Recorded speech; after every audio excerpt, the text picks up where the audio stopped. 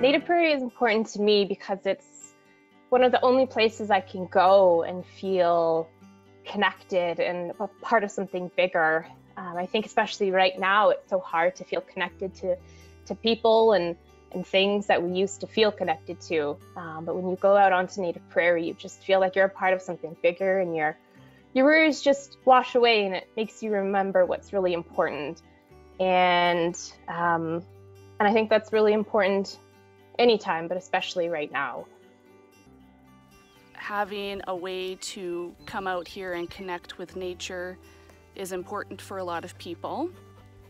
Why it's important to me, I would say it's stress relief. You know, you come out here and there's no expectations from you, no demands, no judgments. It's a way to just come and be in nature without feeling like I need to contribute in any way.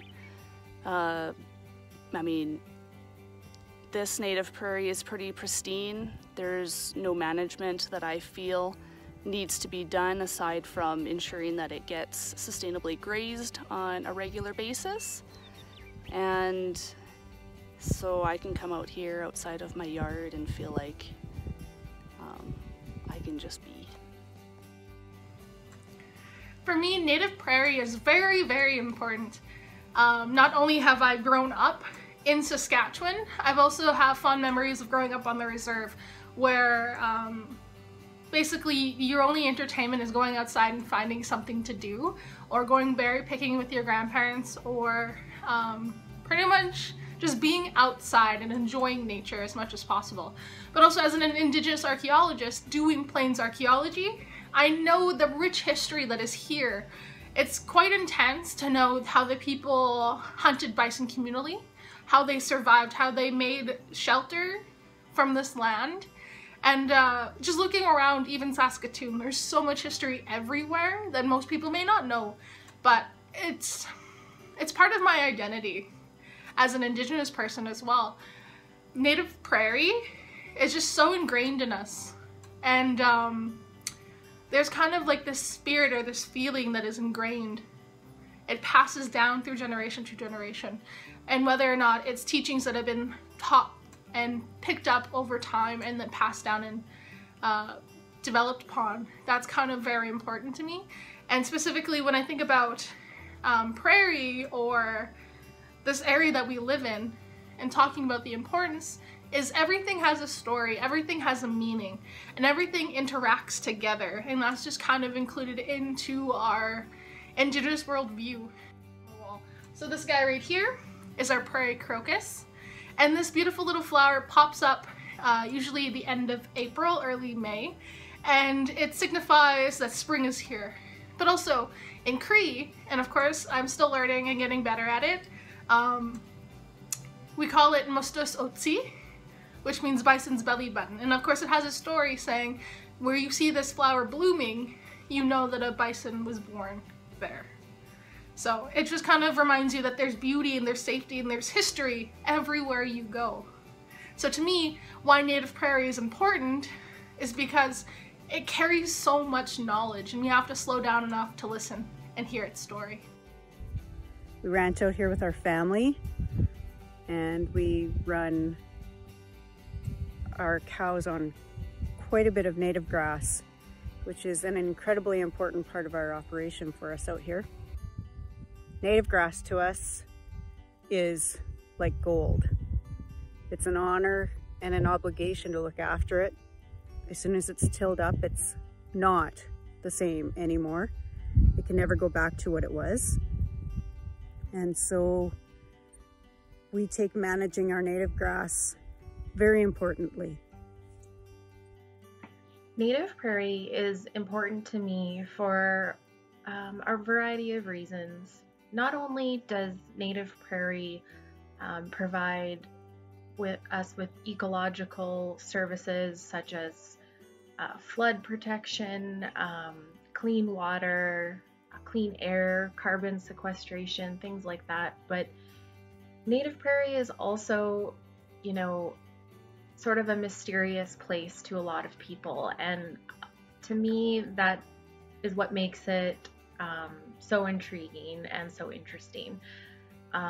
It's home to everything from insects to birds to mammals, reptiles, and amphibians. And they all have their own unique ways of surviving in a prairie ecosystem. And I have such a connection to those species.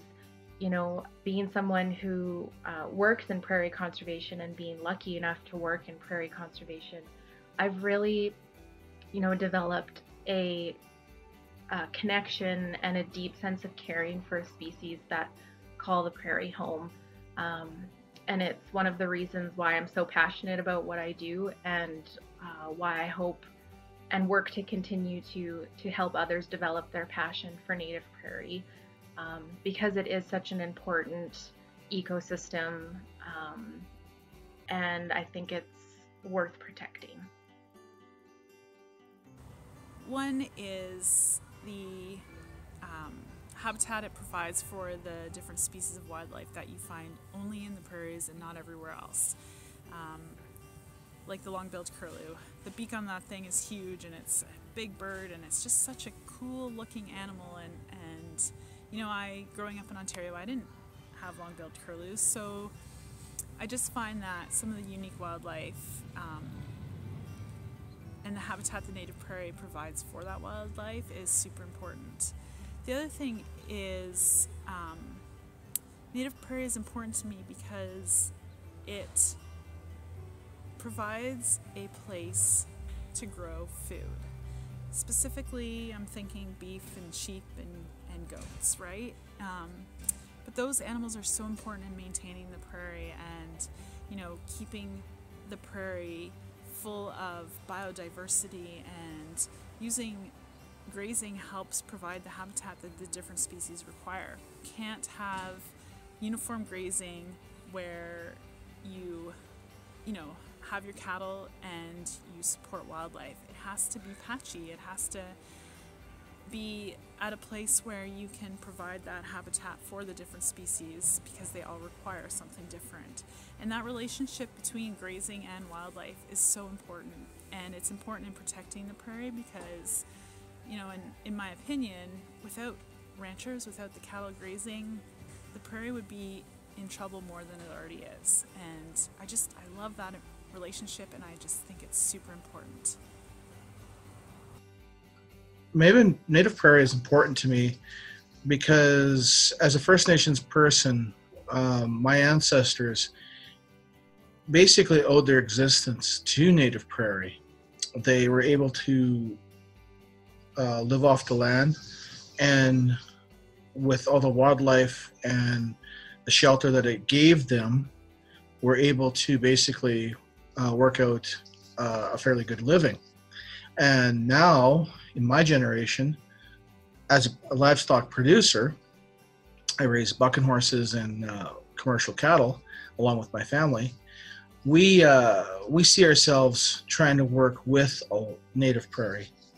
And what's important to me, why is it important to me, is that it takes me back to a time where we were kind of one with Mother Earth, and we still are, and we owe who we are to this day to My favorite thing to see on a native prairie is an ephemeral wetland. Ephemeral means that it's not there throughout the entire year. It's usually only there in the spring and maybe through part of the summer. And they're my favorite things to see because they are a hotbed of species diversity. There are lots of bugs and birds and bats and amphibians and reptiles. You can see snakes there, and they're very exciting because sometimes if you're really lucky you can see fairy shrimp at an ephemeral wetland, and those are one of my favorite organisms to see in a native prairie. My favorite thing to see when I go onto a patch of native prairie grassland is the birds. There's birds there that you can't find anywhere else in the world, so that's always super cool to see. I also really love looking for wildflowers. Same thing again, there's lots of plants there that are specialized to that specific habitat. So I spend most of my time looking at the sky for birds and the other half looking at the ground looking for flowers. I think the favorite thing for me to see is, you know, the colors, the flowers, the birds, the sights and the sounds. It's just an awesome part of the native prairie grasses that we have here.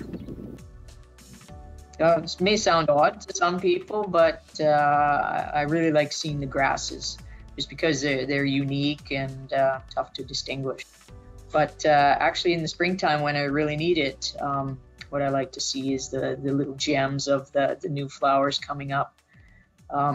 Three-flowered avens, crocuses, sedges, buttercups, wild violets. Here we don't get very many golden bean like we did in Alberta and Saskatchewan in the springtime. But I used to enjoy those when I was working in those provinces. As a cattle producer, I really enjoy being able to see my herd be able to come out here and utilize the landscape and make sure that it's being used productively. And what is my favorite thing to see in native prairie, and honestly it is this, just beautiful, natural, huge pieces of native prairie, untouched, and just nature in its purest form. I think that it's undisturbed, and you cannot find something like this in the city. You know, you can't make something like this. This is something that we need to protect, because if we wreck native prairie, you cannot get it back, ever. So yeah, this is my favorite thing, and I think that if more people were able to see this, then maybe they would appreciate it a little bit more.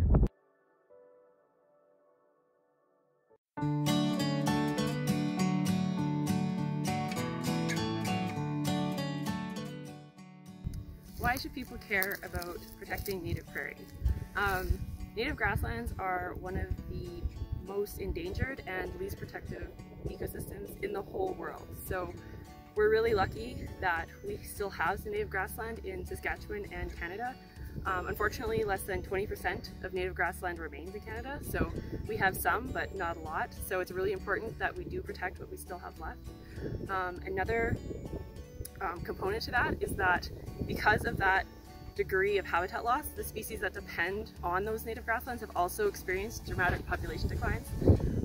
For example, grassland songbirds have declined by over 80% in the last 30 or 40 years, and that's huge. And so lots of those species are now considered at risk and in need of extra protection as well. I don't understand people who don't care about the prairie, especially people who live here. But if you can't appreciate the beauty, the way the hawks soar through the sky, the intricate way that the plants and the insects are related to one another, then maybe you can appreciate all the services that native prairie provides to us, the way the wetlands purify water, the way the land itself holds carbon. You know, prairie plants have deep, deep roots, and prairie soils are exceptional for their ability to sequester carbon. So the more native prairie we have, the better job we're going to do of mitigating climate change. So that's very important and very hopeful. I really don't know if there's anything that I could say or do to get somebody to care about native prairie.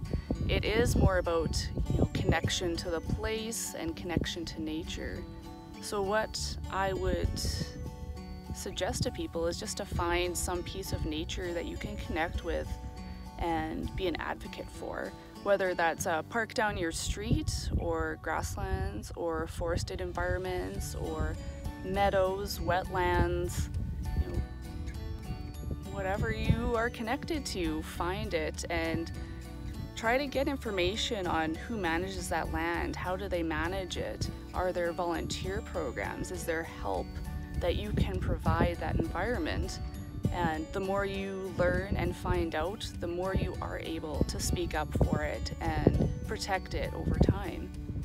I think that's really what natural environments need, is not everybody on the earth to care about one environment, but for everybody to have something natural that they care about and can speak up for. I would basically take them and show them native prairie. A lot of times native prairie is associated with southern Saskatchewan, with the area down by the US border.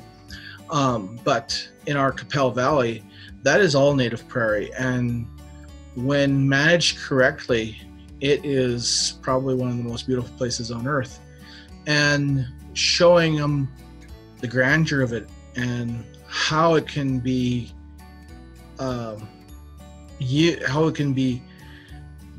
taken and used, but also too taken and abused as well by people who don't take care of it. Showing them the results of both things is something that has to be, that the public has to be made aware of. So when we go through the valley, we do our guided walks, we stop them in specific places, and we allow them to experience the world around them. And it's not just me lecturing you and kind of pointing and going. Instead, it's kind of a conversation between friends. So when you come through our valley and you come with one of our guides, we'll share with you what we know personally. So usually I'll share something different from other guides, just because I'm sharing with you the history that I've learned and my perspectives. So when we talk about plants, I'll tell you how I experienced that plant, whether or not it's a juniper berry from the crawling juniper that grows along the ground. To other people, they say it tastes sweet, but to me it tastes like pepper. And it's building those stories and telling those stories allow people to have that opportunity to experience it for themselves and build their own connections. Just go be out there. Go out there, use your 5 senses. Sight, hearing, touch, smell, even taste. You'll find something that you like. I can't tell you why to love anything. You have to go and discover for yourself. Go be out there.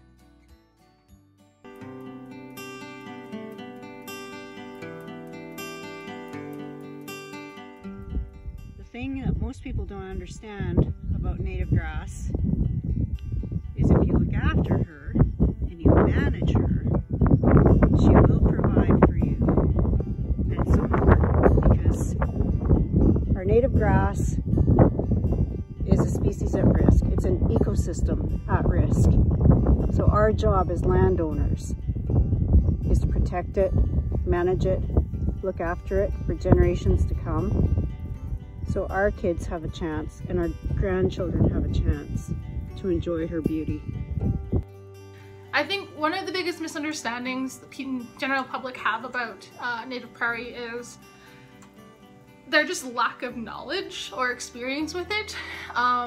So the Plains region, what we call, actually goes from where we are kind of north of Saskatoon even, all the way down to the panhandle of Texas, from the eastern slope of the Rocky Mountains to the Mississippi River, is what we call the Plains biome. And in that biome, there's an abundance of different plants. There's an abundance of different histories and cultures that were there now and in the past and continue to thrive. All of these different species and these peoples are so vast in this huge region, and across that entire area, you can't just say, yeah, it's grass and it's flat.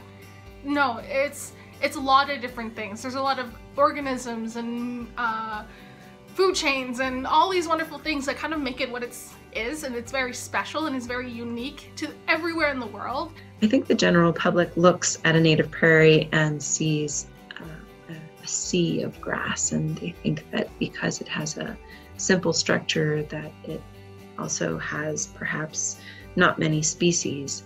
But a native prairie is simple the way an ocean looks simple from the surface.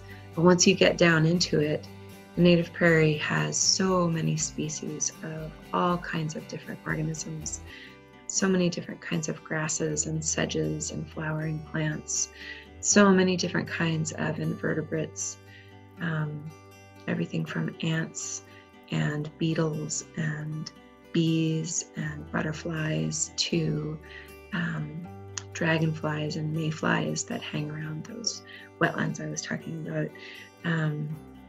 So all of those organisms, the plants and the invertebrates, are food in terms of nectar or in terms of prey for other organisms like swallows or bats or hawks or any kind of coyote or fox, any kind of animal that eats either grasses and flowering plants or invertebrates can find lots to eat in a native prairie. And so they generally have a lot of different kinds of species. They have a very high species diversity. So native prairies are really complex and have a high biodiversity, even though they look fairly simplistic at first glance. A lot of people think that the native prairie is boring, that there's nothing to see, and nothing could be farther from the truth. But it does require a little close attention to know what you're seeing. So I encourage everyone to get some good research resources, or better yet, go with a friend who's caught the prairie bug and go exploring. Absolutely, definitely worth your while. I think the other thing that another thing that people misunderstand about the prairie is that there's none left. And it is true that the prairies in Saskatchewan and elsewhere in North America have taken a big, hard hit in the last few human generations. But even here in Saskatchewan, we have at least 10% of the native grassland left and plenty of opportunity for restoration. So this is a world that absolutely deserves and will benefit from our attention. What does the public misunderstand about native prairie? I think probably the number one misconception that it's wasteland, that there is no value, that it's just open space, it's only good for cows, and that's it. And and if you're living near an urban center, it's the best place to put an acreage, or it's the best place to put the next shopping center. So getting people aware of that value, the ecological goods and services, the value of the carbon sequestration, the value of the pollinator services for your canola crops, your flowers in your yard. If it wasn't for bees out on native prairie pollinating, you wouldn't have pollinators out in your crops or in your yards. Also getting people to appreciate the other ecological goods like the value of beef, the value that the beef provide in managing these grasslands and create that livelihood. If it wasn't for the grasslands, there wouldn't be a ranching industry. If it wasn't for the ranching industry, there would be no grasslands. And so to provide that understanding and that value to producers or to the general public, and really put a sea of value in these grasslands for our food sovereignty here in this province. With COVID-19, we're seeing the impacts of food sovereignty. We realize that we become reliant on food being brought in from the States or from other parts of the world, and there's going to be a need for more and more localized food. Where's your best localized food? Working with your local rancher and producer, and acquiring and working with them to provide you with that safe, sustainable meat and beef products that are very not only sustainable from an ecological perspective, but also sustainable for providing local economies.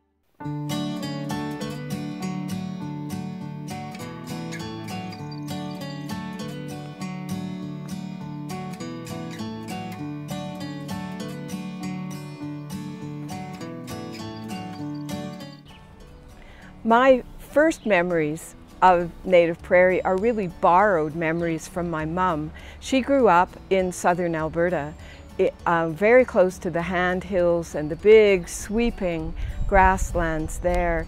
And she entertained me and my sisters with stories of her childhood, of the crocuses and the buffalo beans and the shooting stars. So it was part of the mythology. The prairie is part of the mythology of my family. This was some of the land that my grandfather bought back in the 1920s.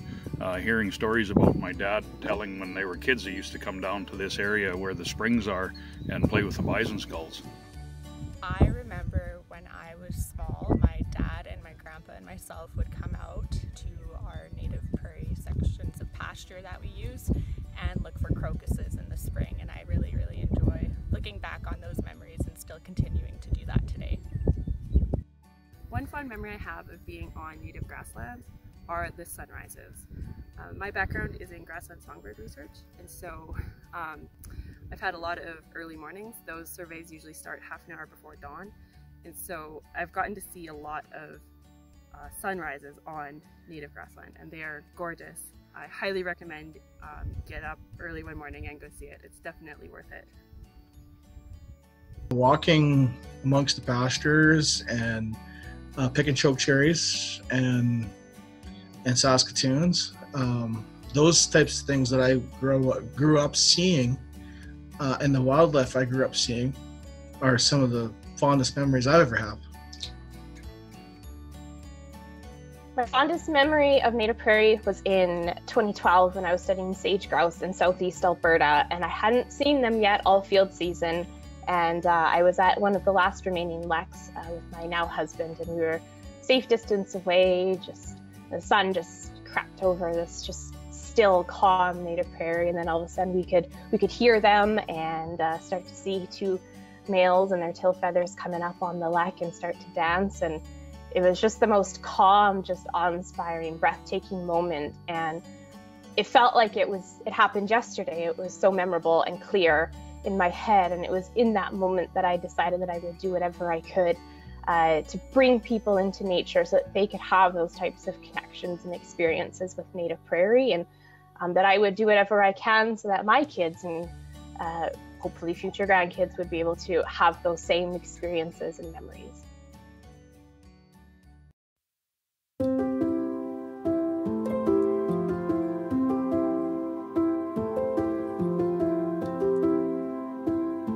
But as producers, I think as livestock producers, we can make sure that we are benefiting the land, benefiting our native habitat, and not getting caught up in chasing the almighty dollar by short-term solutions that turn into long-term problems.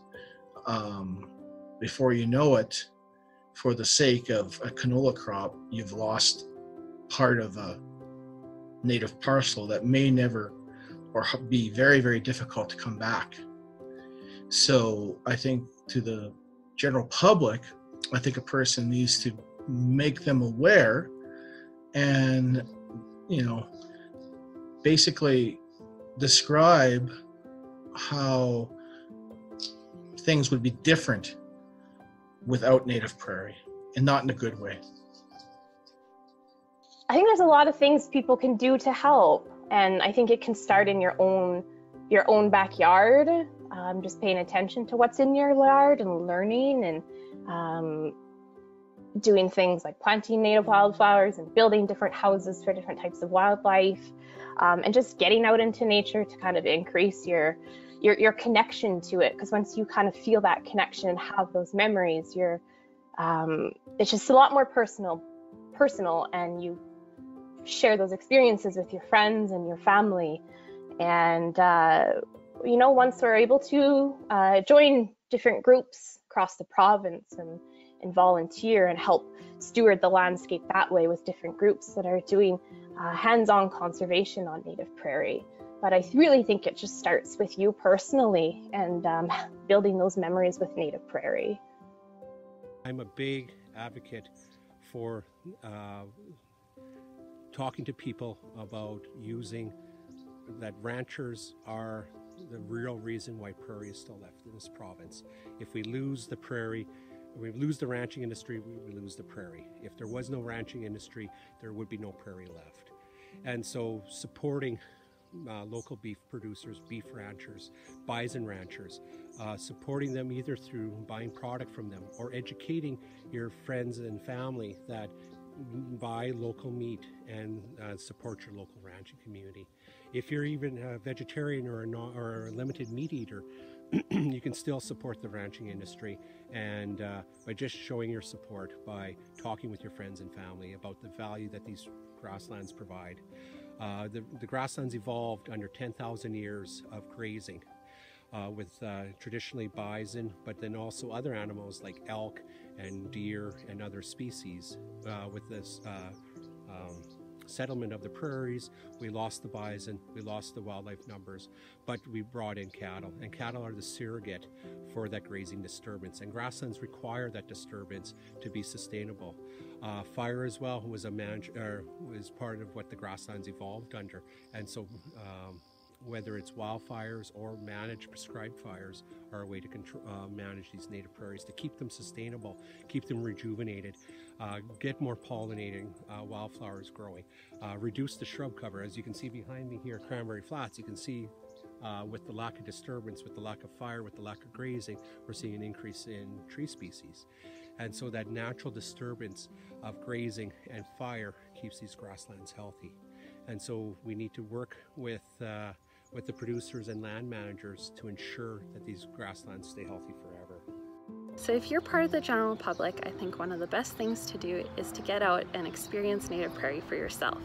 So lots of organizations have public access land that you can go and visit, or you can visit your nearest provincial park or Grasslands National Park and really get out and see all the life that's there in native prairie. It really is an amazing ecosystem to explore and learn to love it. People protect what they know and love, so I think that's a great way to start to contribute to the conservation of native prairie in the province. If you're lucky enough to own native prairie yourself, there's different options you can look into in protecting it after you might have sold your land or passed it along to the next generation, such as conservation easements. And there's information out there about how you can have the best practices for the other species that might share your land, working in conjunction with whatever your livelihood might be. If you want to learn how to further conserve native prairie or contribute to the conservation of native prairie, there's lots of really great organizations in the province that are doing good work conserving native prairie, such as Nature Saskatchewan. And most of them are member-based, and they really rely on the support from the public to support the work that they do. So if you look into those and become a member maybe, you're working to support the conservation of native prairie in the province, to protect it for future generations to come. If people can support the ranchers and those who work on the native prairie, they can eat, beef and lamb and goats and all that other good stuff that's raised on the prairie. They can visit the parks, they can volunteer at different areas, they can educate themselves, and of course they can donate to organizations like PCAP or South of the Divide Conservation Action Program, those type of organizations that help protect the native prairie. People can go learn more about the prairie from those who are intimate with it. Ranchers, grassland biologists, and First Nations, both elders and users. And then go out there and see, hear, touch, taste, smell for themselves. The passion to conserve the prairie will come after.